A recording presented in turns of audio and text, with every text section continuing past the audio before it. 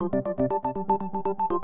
former member of the U.S.'s second family hopes to return to Washington with her eye on a very different role. Liz Cheney, daughter of former VP Dick Cheney, announced to run for a U.S. Senate seat for Wyoming on Tuesday. A challenge to a member of her own party, longtime Senator Mike Enzi. I'm running because I know, as a mother and a patriot, we can no longer afford simply to go along to get along.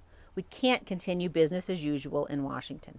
Liz Cheney served in the Bush administration's State Department and as a political analyst on Fox News, a contract she and Fox ended just after her announcement Tuesday. So could this be the start of a Cheney political dynasty? Many prominent Republicans had praise for Cheney online Tuesday, but also expressed disapproval that she would be taking on such an established GOP figure and Senator Mike Enzi. Ari Fleischer, the former Bush press secretary, tweeted, "Liz Cheney will make an excellent senator one day. But divisive internal GOP fights aren't helpful.